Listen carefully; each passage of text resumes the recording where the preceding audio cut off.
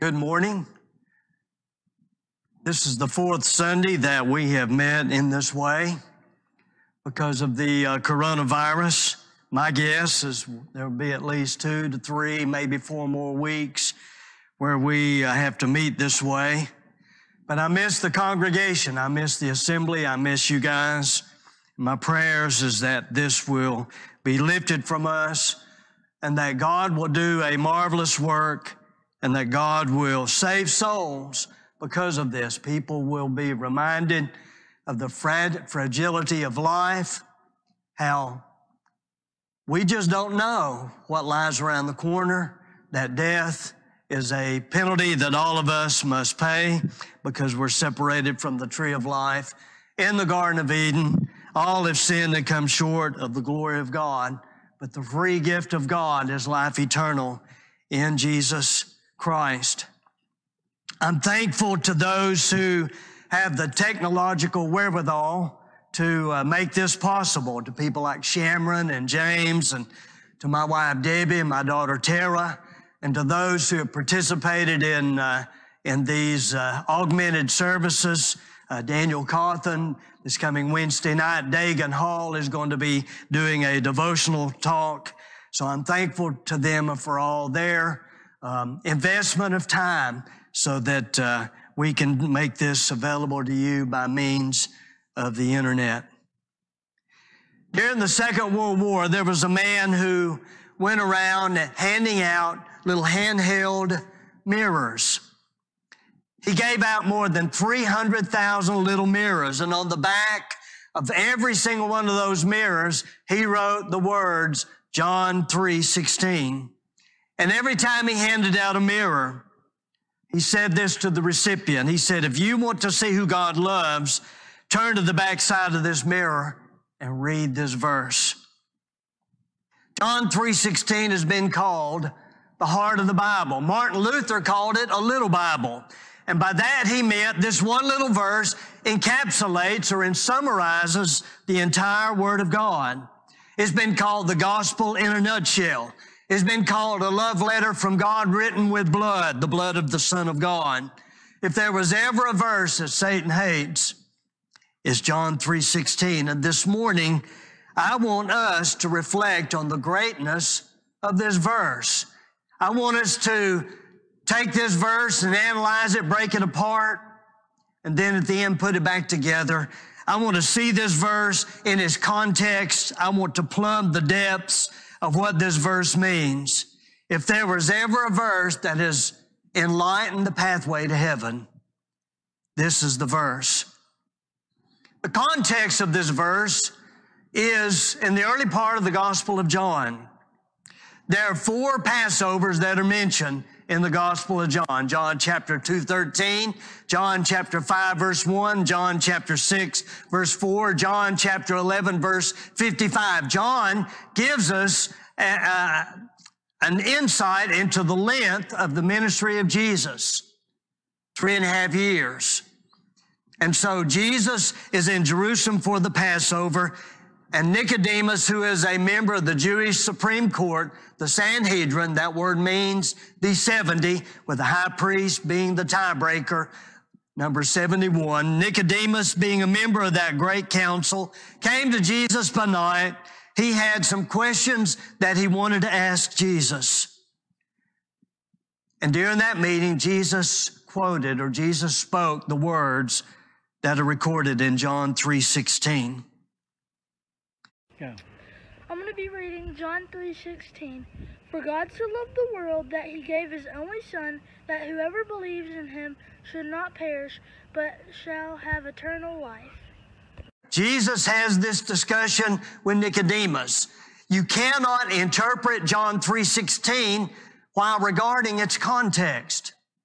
Please don't disregard what our Lord said in John 3:3 about being born again, John 3:5 about being born of the water and of the Holy Spirit, John chapter 3 verse 20 about those who by their lives, they hate the light because they won't come to the light because their evil deeds are going to be exposed. But those who do the truth come to the light rather.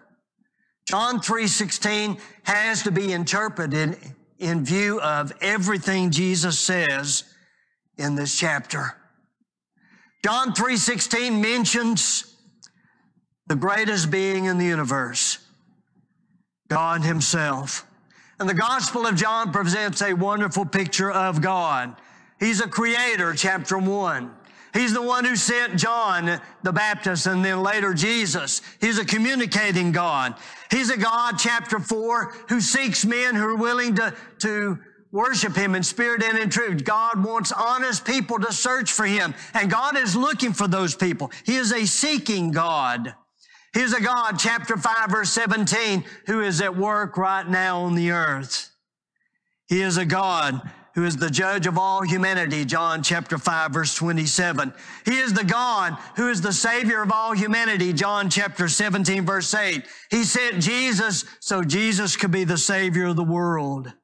He is the greatest being in all the universe. And then we see hints in the Gospel of John what God was doing before creation ever occurred. John chapter 17, Jesus said that both he and the Father had glory before the world even began, that they were completely united and that they were completely bound together by a relationship that was rooted and grounded in love. And so unity and glory and love pre-existed creation. And that is the God that John is wanting us to know about. The God who loves the world. Not only do we have the greatest being in the universe, we have the greatest degree of love. The text says he so loved the world. If you go out on the street and you ask people to define love, frequently they would define love in terms of lust. Lust is about gratification. Lust cannot wait to be fulfilled. Lust cannot wait to be treated in a selfish manner. But God's love is completely different. God's love is not selfish, it is selfless. God's love gives. God's love sacrifices. He so loved the world. The word world is a metaphor. It stands for the people who have lived on this world, on this planet. God loved humanity. We were the ones who hated God. We hated his standards. We didn't want to go by his rules. We didn't want to live the way he wanted us to live. If it had been within our power, we would have killed God. If it would have been within our power to invade heaven and to overthrow God, we would have done so. And yet, despite being rebellious and disobedient, God chose to love us. The book of Romans says, while we were yet sinners, Christ died for the ungodly. And so God loved us by giving, by sacrificing. And his love overcomes our hatred. It overpowers it. It destroys it. It transforms it into obedience, into devotion, into faith. God loves the unlovely and the unloving. And we as his people, he calls us to do the same. Here we have the greatest sacrifice. Not only the greatest being and the greatest degree, we have the greatest sacrifice. For God so loved the world that he gave who?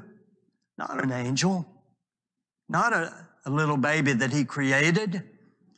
God gave not just his son, his only begotten son. That phrase, only begotten, refers to the relationship that he and the Father has. And it's mentioned several times in the Gospel of John's account. He gave his only begotten son. God saw that sin rotted the inside of our soul. The sin and the guilt that it produces, the shame that it brings, was like a cancer, like a disease of the human heart.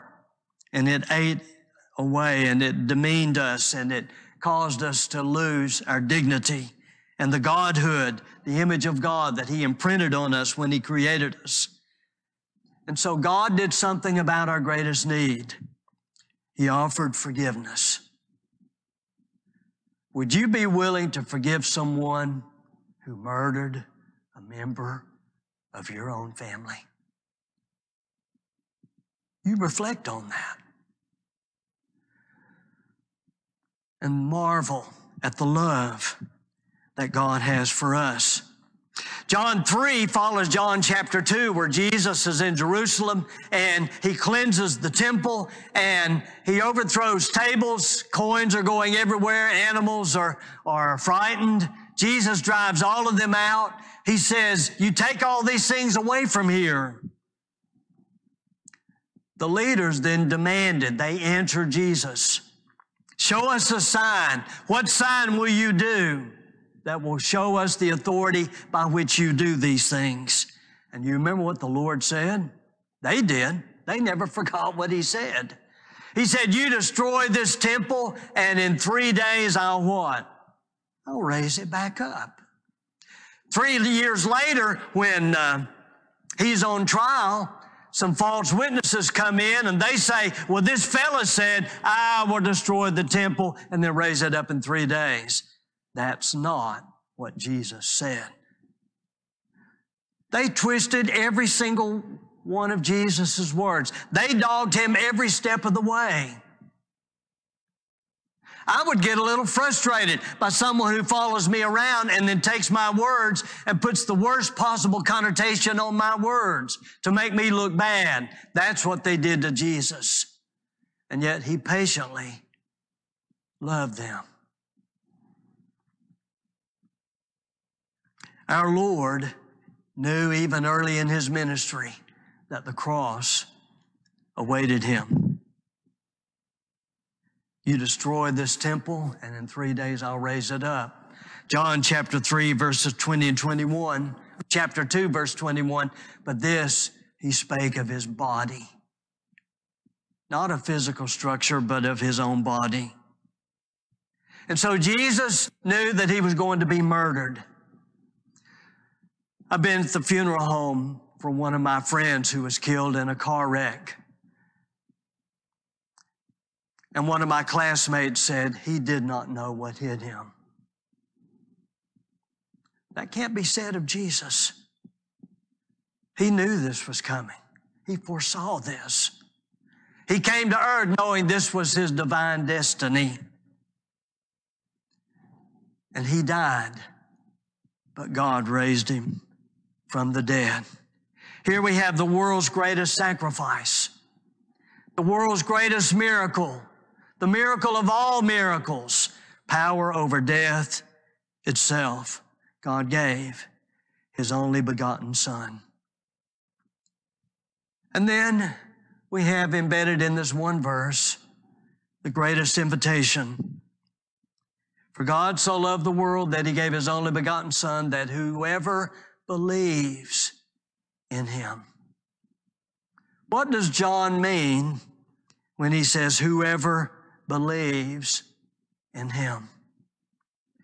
Most of us remember John 3:16. Not many of us remember John 3:14. For as Moses lifted up the serpent in the wilderness, even so must the Son of Man be lifted up, that whoever believes in him should not perish, but have eternal life. That's John chapter 3, verses 14 and 15. You go back to Numbers chapter 21, where God punished the criticizing Jews wandering in the wilderness. They complained and they insulted God, and so in order to discipline them and punish them, God sent fiery serpents.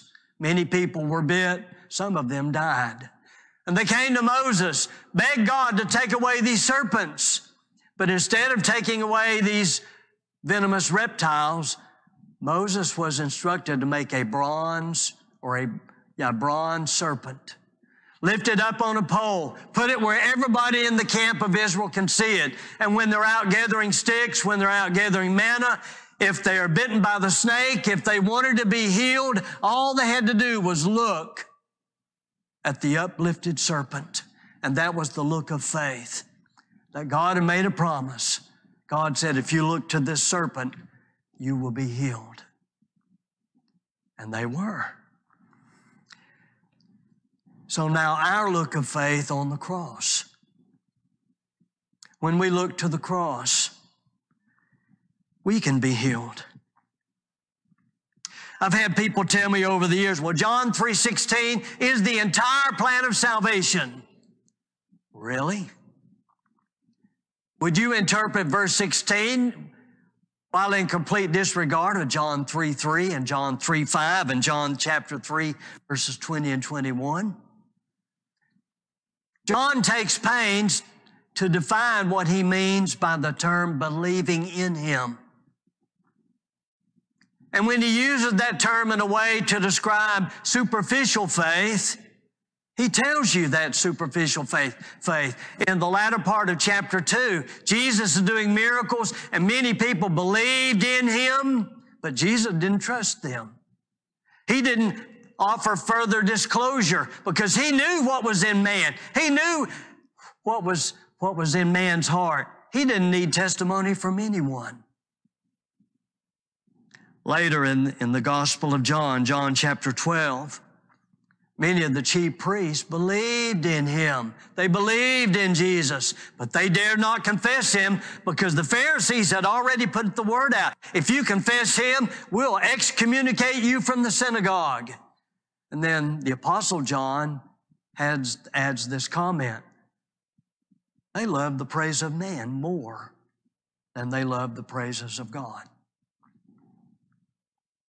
When John 3:16 mentions believing in him, John is describing a complete, wholehearted commitment to the personhood of Jesus. That whatever Jesus asks us to do, we're willing to do it. And John 3:16 has to be interpreted in light of what has been previously said. John chapter 3, verse 3, Jesus told Nicodemus and those bystanders, unless you're born again, you cannot see the kingdom. Well, what does it mean to see the kingdom? He'll tell you. In verse 5, unless a man is born of the water and of the Holy Spirit, he cannot enter the kingdom. What does it mean to enter the kingdom? It means to see the kingdom. What does it mean to be born again? It means to be born of the water.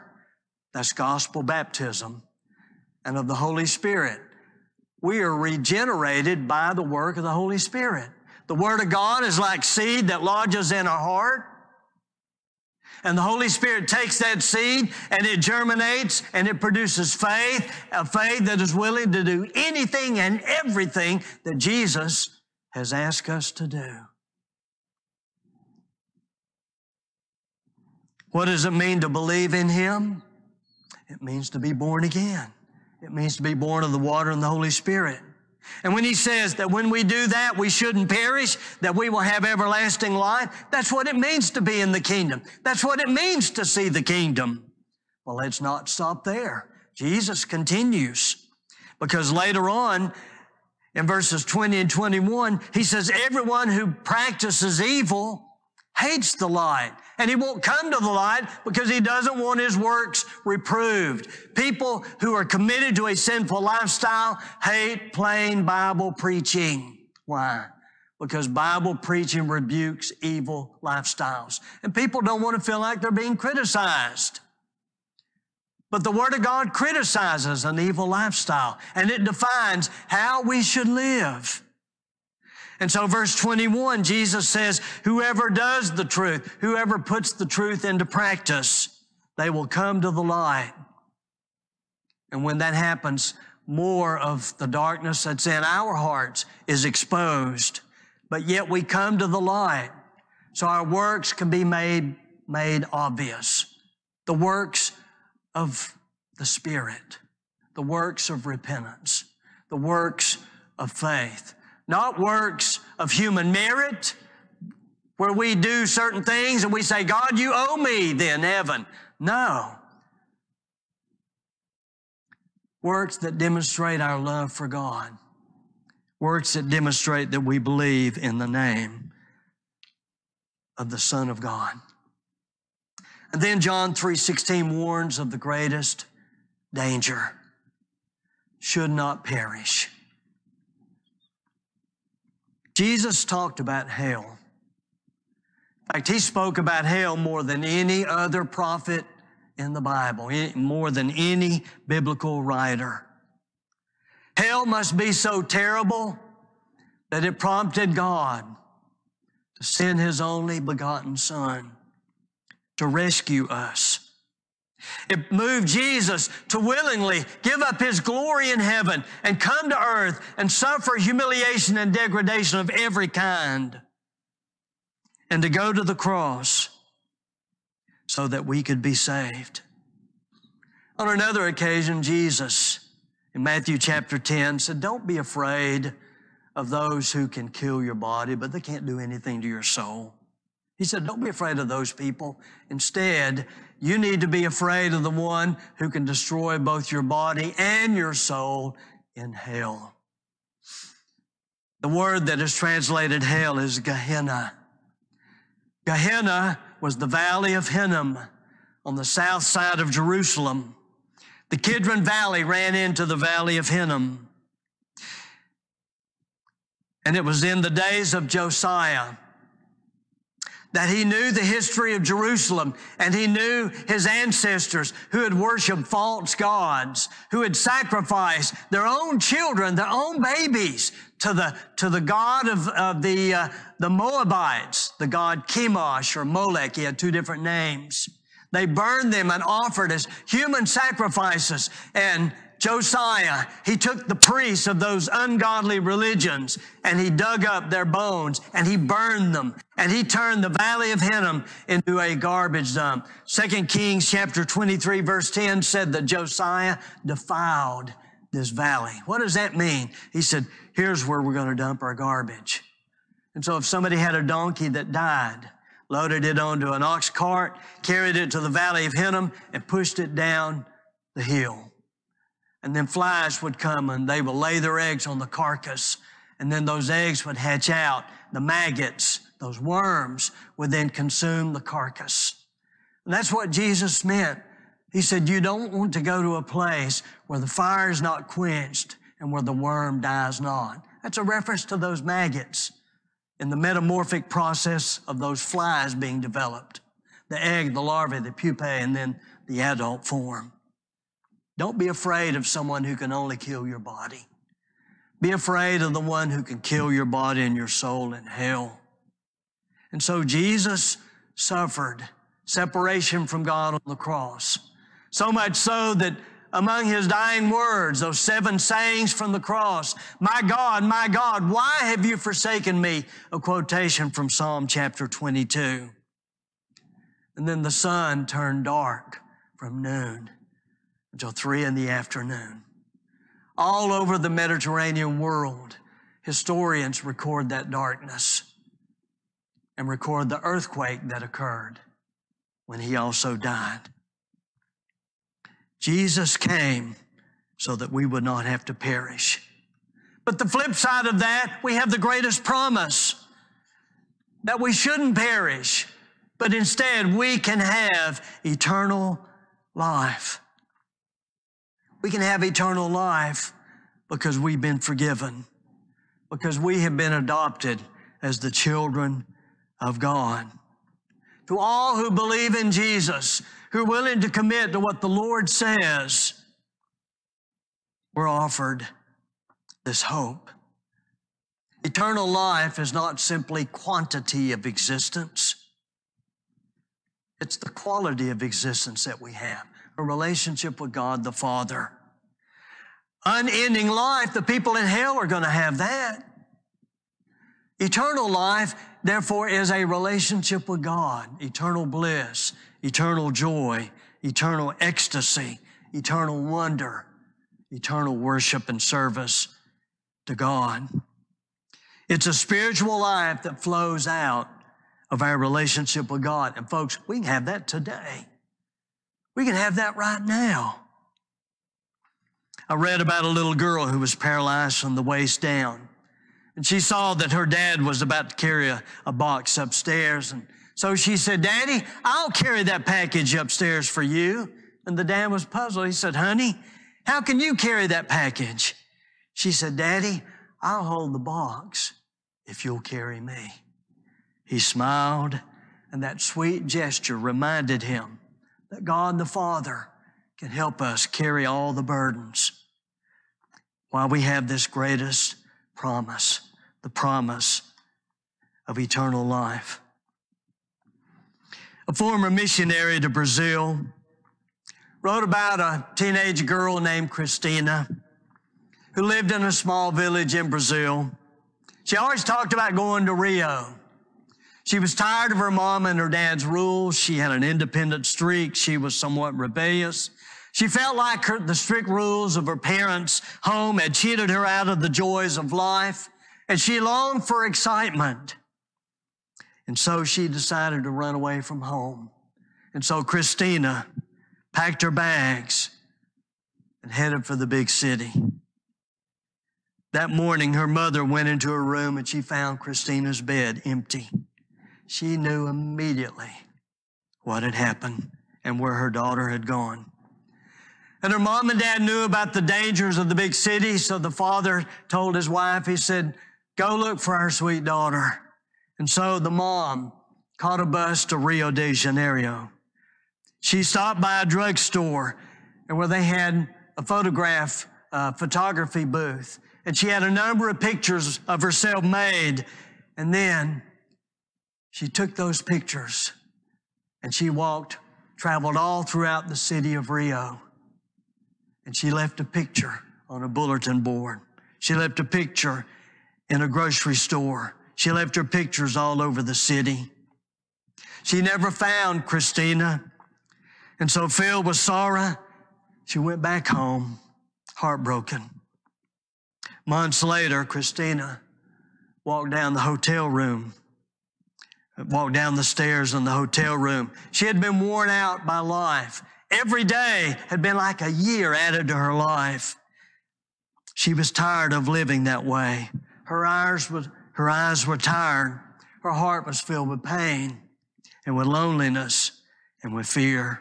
She wanted to go back home to her mom and dad and the safety that they had given her. But she said, it's just too late. They'd never want me back.